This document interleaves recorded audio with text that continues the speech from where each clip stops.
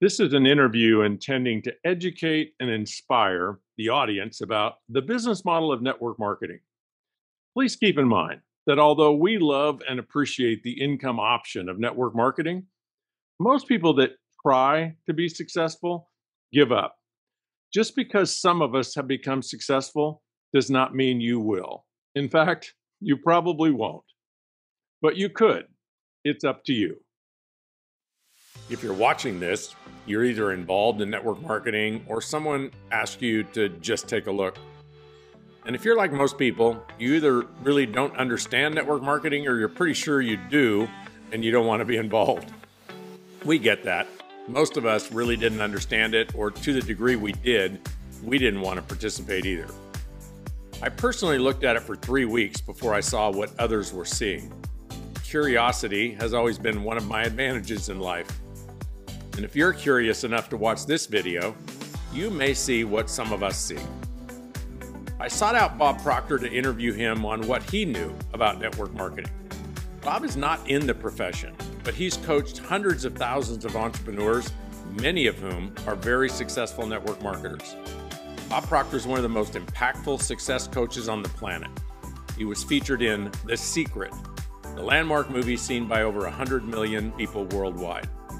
Bob is the author of the classic bestseller, You Were Born Rich, and producer of dozens of transformational courses that have produced countless millionaires from all walks of life. Let's jump into Bob's studio in Toronto, Canada, and see what he has to say. I've had an interesting life. Up until I was 26, I was struggling. I was a kid that wouldn't listen to anybody, and I struggled. And I dropped out of school after a couple of months high school. I think they asked me to leave. and I just took any job I could get. So I worked in factories, and then I went into the Navy. And I was sitting in a fire hall in a suburb of Toronto when a man gave me this book. This is Napoleon Hill's book, Think and Grow Rich. I was struggling. He gave me the book. And he said, if you'll do exactly what I tell you, you can have anything you want. My life changed just like that. My income went from $4,000 a year to over $1 million a year in a relatively short period of time. And I did it cleaning offices, washing floors. If you know how to earn money, money will never bother you. Most people don't know how to earn it. School doesn't teach us. At any rate, I knew where the money was. But one day I thought, I'm not being very responsible. And I started to think, how the heck did this happen? I want to find out, why did I change? How did I change? How did this happen? When's the first time somebody ever maybe tried to interest you in being a distributor or told you about the model? I can remember it very clearly, Richard. It was around 1961, maybe early 62. He was a distributor with Amway. Wow. I can even remember him standing on Bayview Avenue in Toronto, attempting to explain this to me with no pen and pad, nothing. He did not understand it, I know that. I think one of the problems in network marketing today is that the average person is not explaining it properly. If they were explaining it properly, I think a lot more people would grab it. Right. And would fall in love with it, because it offers what people really want in life. I think they want freedom of time. They want freedom of money. They want to have the money to do the things they want to do, and they have to have the time to do it. And so that they can live the life they dream about. There's not many people live that way. They're in the minority for sure. What is it about network marketing compared to like getting in the industrial cleaning business or even getting in the seminar and program business, the writing books business, or any other business that might be appealing to the masses as a way for them to build wealth? I thought the answer first was get another office to clean. Because I got one office, I got $30 a month. Then I got another one, $65 a month. So I'm up to an extra $100 a month. That was right at the start. And so I thought the answer was get another office to clean. I was exhausted, but I knew I was doing something wrong. And it was like a little voice in my head said, if you can't clean all of them, don't clean any of them. So I got all dressed up, and I got other people cleaning offices. I had them cleaning offices in different places in the city, and then first in another city, and another city, and another city. So I had multiple sources of income. I had thousands of people out there working, and I was getting a piece of the action from all of them. But they weren't. Right. That's the difference in network marketing. Every person in network marketing would be in the position I was in, owning that cleaning company. Now, I've never thought of this that way before until you brought that up. But that's exactly what it was. So each one of them would have the opportunity to build a team of people that were cleaning offices, but they didn't have that opportunity. You can have your own organization. And the crazy part about it is, if I bring you into my organization and you go and bring Betty in, and Betty brings Harry in, Betty and Harry are in my organization too because they come through you. What do you think they're missing? What is it about network marketing they don't understand? I think it's a belief factor.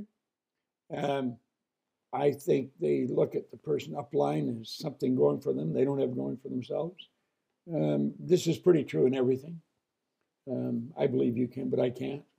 They're extras in somebody else's movie, really. But I think it's changing, and it's changing dramatically because it's becoming much more sophisticated. It's a profession today.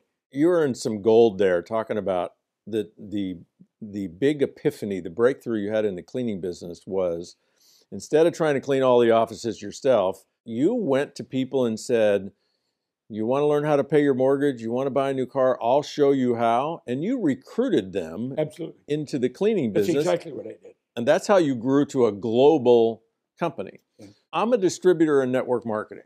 And the biggest challenge that I see, Bob, with distributors is they love the product so much, and the product's so tangible, it's so easy to talk about, that they try to clean all the offices themselves. Versus that the piece that I want you to drill down on is that piece where you saw yourself as having an opportunity you could share with other people. And the way you shared it was by asking them what they wanted. You'd make a really good network marketer. I think I would. I know very well I would. And tell me some other things about network marketing that you find inspiring or advantageous. You can start on whatever basis you want. That's the beautiful part. We talked about me in the cleaning business, owning my own cleaning business and having all kinds of cleaners because I couldn't do it all, so I couldn't do it. I decided I wouldn't do any of it. I'd be the same as a network marketer. He has a whole organization. He can't do it all. Has them all doing some of it. It's one of the beautiful things about the model that, like the way I explain it to people, is on a scale of 1 to 10, I could be a 3 or a 4 in my leadership, my influence, my motivation, my belief, all of those things. But I could end up with somebody on my team that's a 7 or an 8 or a 9 or a 10, and they go build this explosive group, this big, that's all on my team.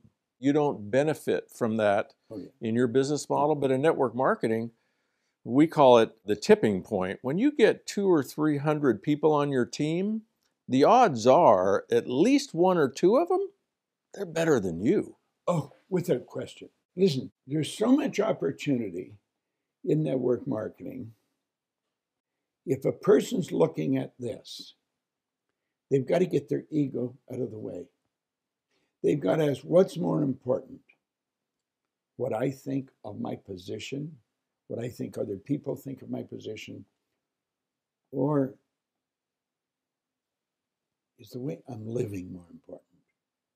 Because it offers such a phenomenal way of life. I think the only reason people don't do it is because they're misguided. They don't understand. And they don't really get the proper message. When they get the proper message, away they go. What's the spiritual connection between I'm somebody that I'm looking at network marketing because something's missing in my life. I found network marketing, but I'm not yet doing it. I'm not building a team. Well, what's the spiritual connection that might pop it for me? Well, I think what we've got to understand, it's spirit that makes us all the same. I don't care if you're black, white, male, female, tall, short, fat, thin. I don't care if you come from Africa or from Allentown, Pennsylvania. It really doesn't matter where you're from. It doesn't matter what your culture is, what your background is.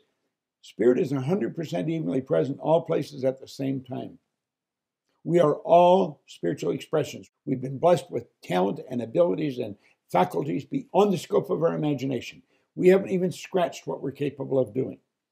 I believe that network marketing as a profession helps people understand that better, helps bring that to the surface, help people really take a look at who they are, and what they're capable of doing.